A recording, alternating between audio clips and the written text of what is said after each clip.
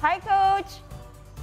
Hello. Yes, you got my name almost right. Scheunemann. Scheunemann. It's a very difficult name, I know. That's why I have a very simple first name. Timo. Exactly. Coach Timo.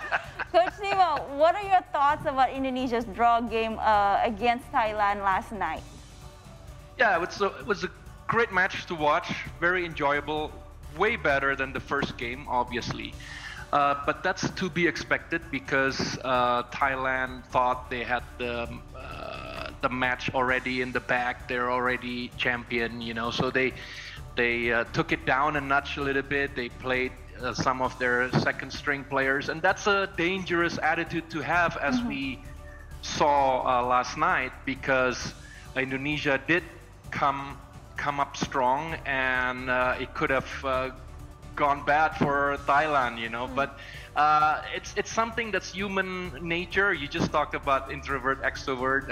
I enjoyed it, but the point is, it's human nature to let your guard down. And in football, it's never a good idea, you know. And which is why in football, when you're leading 1-0 up, no problem. You're still cautious. You're confident, but you're cautious.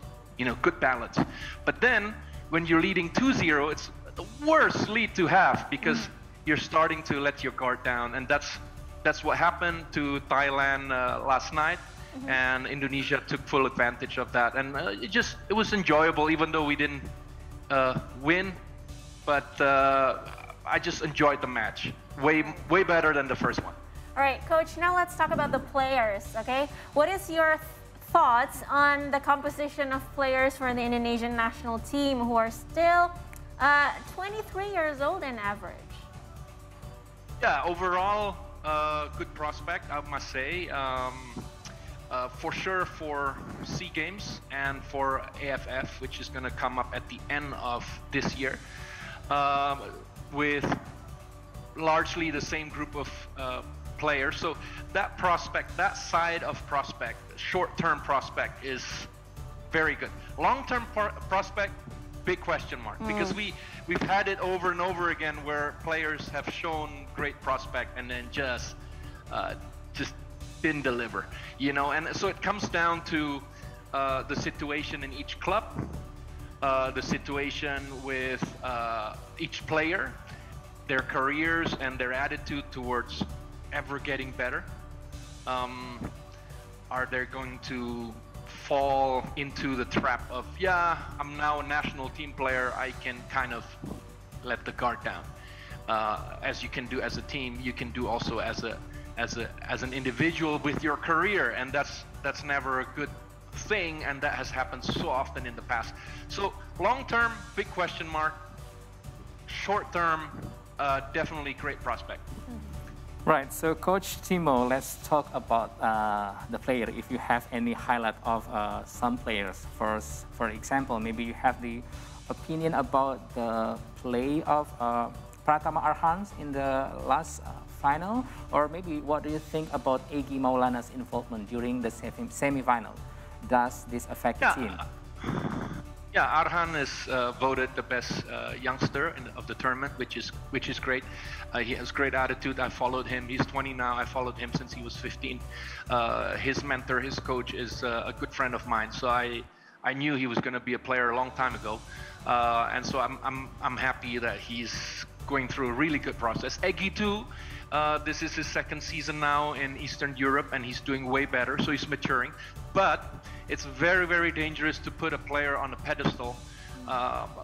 Indonesia is such a big country with so much media. And it has happened so many times that if someone is sort of good, the media makes it to be amazingly good.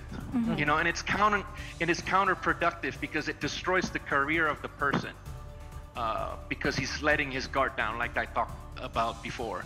And two, it's just it's not good for the team, you know, because you don't want stars in the team and thinking they're stars and then acting out, which is the best thing about Sintayong, in my opinion, that he's created a team that is low profile, working hard.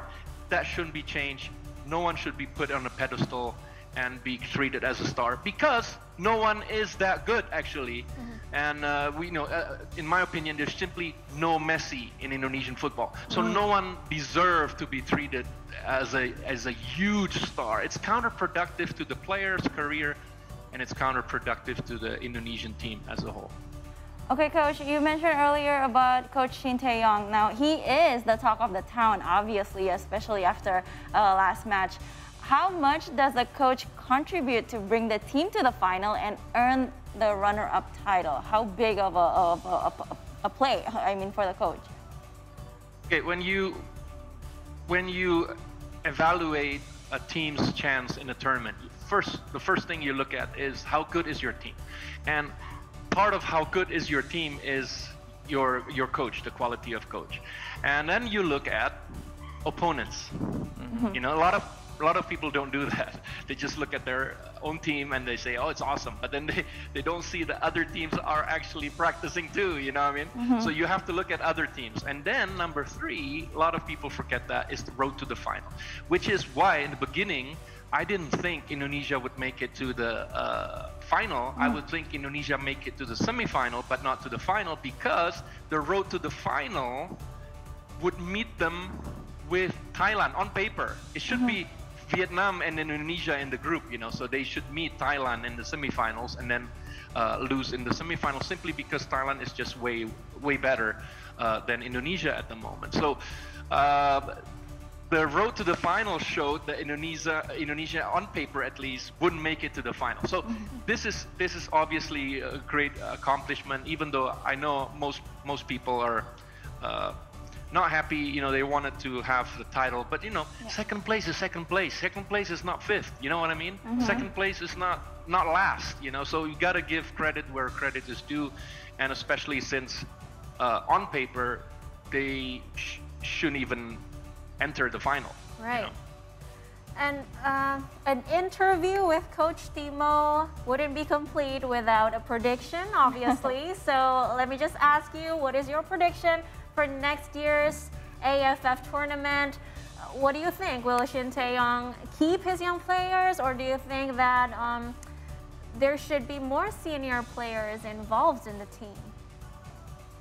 Yeah, there's some questions, of course. Overall, like I said, Shin Tae-yong has done a good job boosting the energy of the team, the confidence level, the motivation level, working hard, and stamina, and not, just very careful not to let players feel like they're a star. That's all positive things, But he's still learning about which players are the best in Indonesia. You just can't do that that fast. So to me, Dedi shouldn't be on the national team. Rido and Rumah Kiek is just they're too soon. It's not like they're bad, but they're too soon to be playing in the national team, senior national team. Under 23, yes, but for the national team, no. Rumah Kiek, by the way, is like Rumah Ropen. Any name like that comes from Biak, by the way.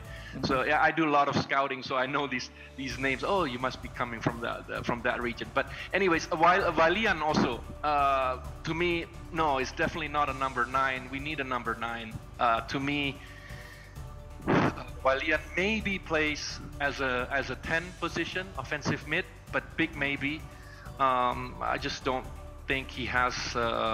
He's good technically, but I don't think he has something special to bring to the team. So, not a big fan of him. Good guy, I suppose, but just not a fan of him. And that shows a problem in the Indonesian league, Indonesian national team. We don't have a number 10 really, and a number 9. So to me, number 9 prospect is Bagus Kavi. He's still in the making. I'm really hoping he would just skyrocket in the future. For now, Spaso. So I was hoping these two guys would have been in the team. Definitely Spaso. So those are the players that I would bring in. For defensive mid and center back, we still need some players from abroad maybe. So Jordi Amat and Sandy Walsh should be quality. They seem quality. At least I have to first really watch them, how they connect with the Indonesian team, because in Europe on CV they're amazing, but can they connect with Indonesian football as it is? So but those are great prospects. To me, it just shows the league needs to take care more of number 10 and number 9. So to me, only 4 foreigners would be a good idea to me, and only let 3 play. Because then you don't flood the number 9 with foreign players, you don't flood the number 10 with foreign players, and you don't flood the center back with foreign players. You always leave, room for Indonesian players to grow. Oh. All right, wow. Okay, Coach Timo, it's always a pleasure to have you on the show. Please stay safe and have a great day. Thank you. Thanks for having me.